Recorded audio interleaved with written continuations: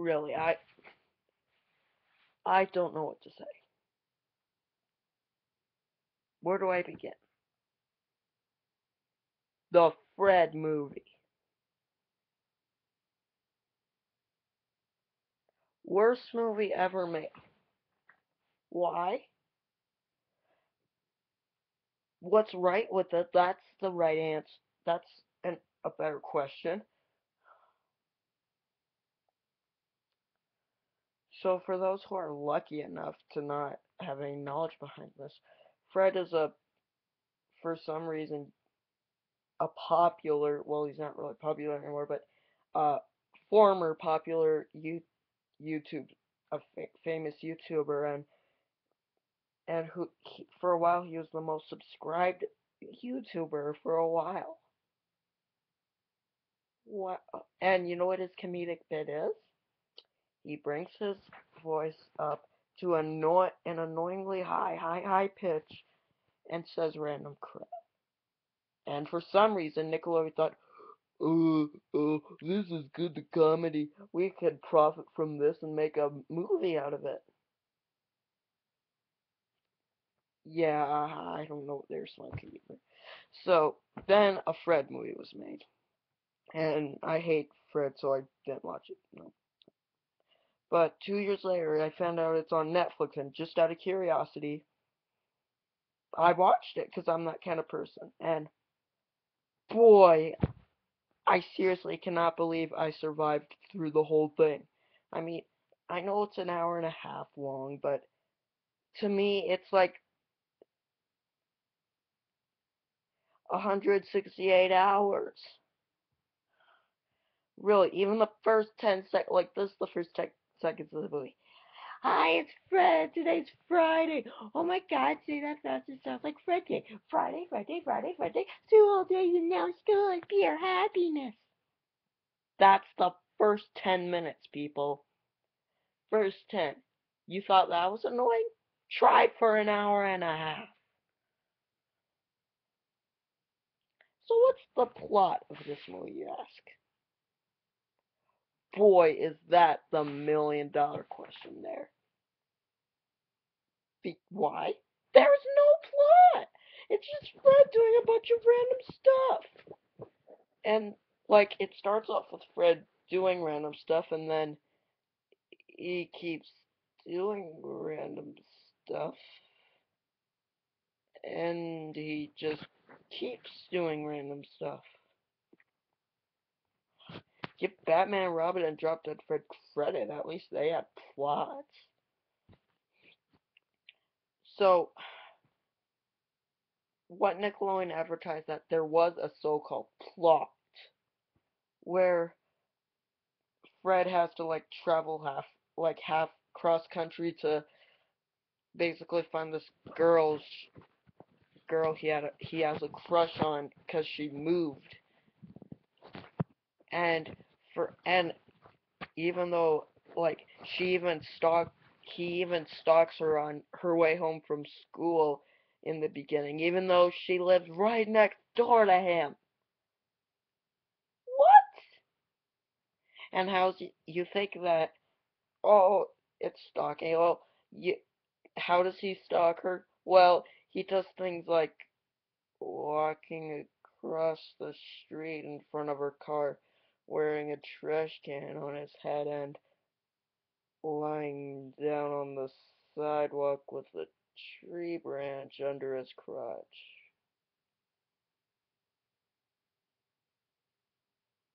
How does that help you get a girl? Okay, maybe this movie isn't. No, I'm not kidding. It's horrible. Horrible. Really. Not only that, but there is a scene when Fred is trying to find Judy, and he finds this Mexican, and and he's like, oh my God, why is there a voice in my head that doesn't make sense? Get away from me, spaceman! You're a spaceman! Yeah, not only is Fred annoying, but he's also racist.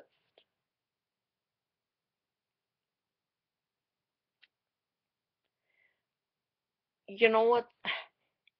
Parents are pretty hypocritical when it comes to entertainment. Like, how does Ren and Stimpy get controversial, and yet if Fred's racist, that's totally fine. Man, parents suck at their job. And pretty much the whole movie is just Fred doing random stuff, and there's these just stupid jokes, like, and his dad is, and for some reason he has this imaginary dad played by, do I even need to say who he is? John Cena. He's not even a good wrestler. What makes you think he could be a great actor? And pretty much no one. He's the only one I could see his dad, and they never really explain. But I looked up, and it's supposed to be his imaginary dad, like an imaginary friend. But it's just his idea of what he wants in a father. So his idea of a father is a father who constantly beats him up and wrestles with him. Oh, I wish my dad beats me up. All he does is hug me and do fun things with me. Yeah, my dad sucks. Seriously, Fred, what's wrong with you? And his mom is just, what can I say? She's played by Vicky Guerrero. That's it. Wait, no wonder Fred's so annoying. His parents are played by two of the most annoying people in the whole WWE. None of this is making sense. And oh, and you'll love this. There is a scene where Fred is walking in the forest, and I am not joking this up. He meets a talking deer. No, I'm not joking. I'm not joking. Really, look it up. Just type it Fred movie deer scene. Really. I'm not making it up.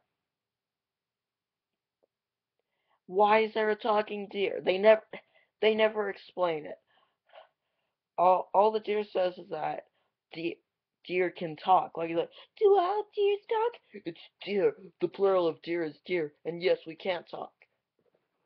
But they never really explain. They never explain why there is a talking deer out of the forest. You're just supposed to accept the fact.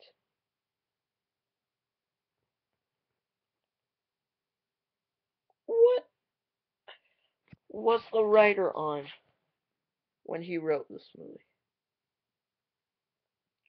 How do you think they wrote it? Perhaps it went something like this. Hey, President of Nickelodeon, I got this script idea for a movie. Mm, what is it? It's a movie about the popular YouTube star Fred, because kids love him, right? Yeah, isn't that the one with the talking fruit? No, it's the one about the screaming kid. Oh yeah, yeah, yeah. What's it about? A kid has a crush on a girl. Uh, he travels to find the girl. hmm And he meets the girl. And that's it. That's it. We're gonna let the 17-year-old do it. Well, either way, the audience isn't gonna care. So why should we even try? Yeah, I should have gotten a job at Cartoon Network. Yeah, that's pretty much my theory of what happened. And believe it or not, the very next year they made a sequel. And I'm glad I never watched it because the first one is the worst movie I've seen in my entire life. So you're thinking, oh, it's the end of Fred. But no, shortly after that, there was a Fred TV show. It's bad enough he has two movies, but a TV show. Are you kidding me?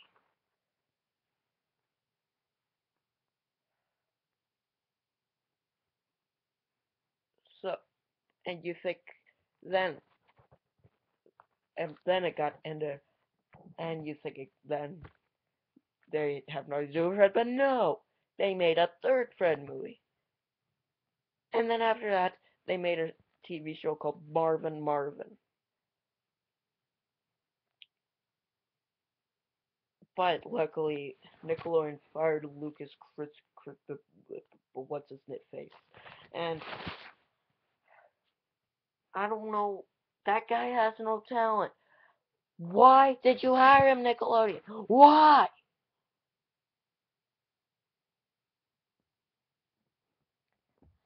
Thank goodness. Like, what makes you think this kid has talent? What? Snaps? You're gonna hire Jason Freiberg and Eric Seltzer to do a kids movie, a made-for-TV one on Nickelodeon? What the heck's wrong with you, Nickelodeon?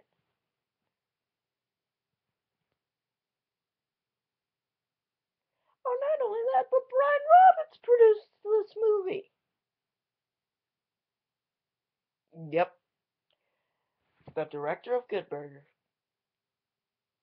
the producer of Keenan and Kel, the producer of all that, the producer of The Minnesota, and a bunch of other 90s Nick products produced this. You think that I I would attempt to shoot myself in the head after I read about that?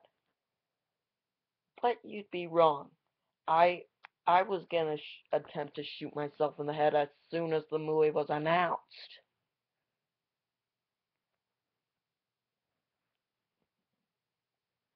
Why did this movie have potential? Who thought this movie had potential? If seriously, even the mentally ill would find this movie funny. It's the worst movie ever, hands down, no exceptions. It's worse than Furry Vengeance. It's worse than Batman and Robin. It's worse than Master of Disguise. It's even worse than Drop Dead Fred. Ugh. You know, I actually met a few kids that I had a kid in my class one time in fourth grade that said that this movie was funny. Wow, you must have a horrible taste in comedy, man. I don't know if you're watching this, but if you are, you have a horrible taste in comedy. You are just whoever. I don't think even kids would like this movie. I mean, yeah, yeah, kids do have pretty bad taste in movies, but I'm serious. They will not love this movie. At least ones that have brains wouldn't. Like, and plus, there's like a bunch of scenes. There's a bunch of scenes where it involves bad stuff happening to Fred, and we think that'd be the end, but nope, it's just his imagination.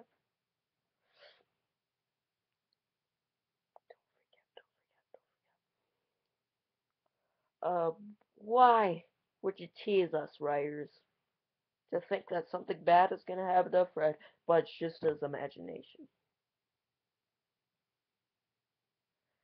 Plus, I think Fred needs therapy.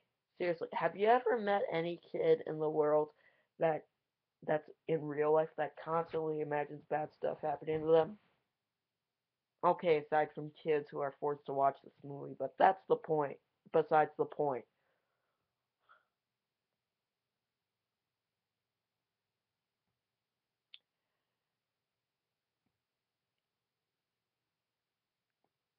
I hope they never even release the Fred TV show on DVD. It's bad enough they released all three movies on DVD, but I hope they don't release the TV show. Or Marvin Marvin. Seriously, Lionsgate, you need to get rid of that. You need to put that DVD in the vault like Disney does with their classic movies. Seriously, Disney, what the heck's wrong with you? I mean, you can keep Happily Never After, even though that movie sucked. You can keep it. But you cannot sell that movie. It's evil. Heck, if you laugh at this movie, there's a slight insulation that your IQ level's going down.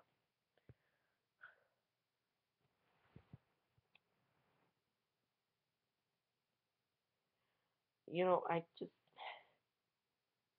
don't think I can live in a world where people enjoy this movie. I mean, yeah, most of the world hates it, but I've met some people that say it's good. Can I accept this as my planet? I don't think so. I can't live in a society where a movie like as bad as this exists. I can live in a world with furry vengeance. I can live in a world with Batman Robin. I can even live in a world with Drop Dead Brett. But I cannot live in a society where this movie exists. Sorry, is a bit. Sorry, this is pretty long, but what do you expect? It's the worst movie ever. There's tons to talk about. So bottom line, stay away from the Fred movie. Even if you see it for like selling for like a penny, it's definitely not worth it. So stay away from the Fred movie as long as you can.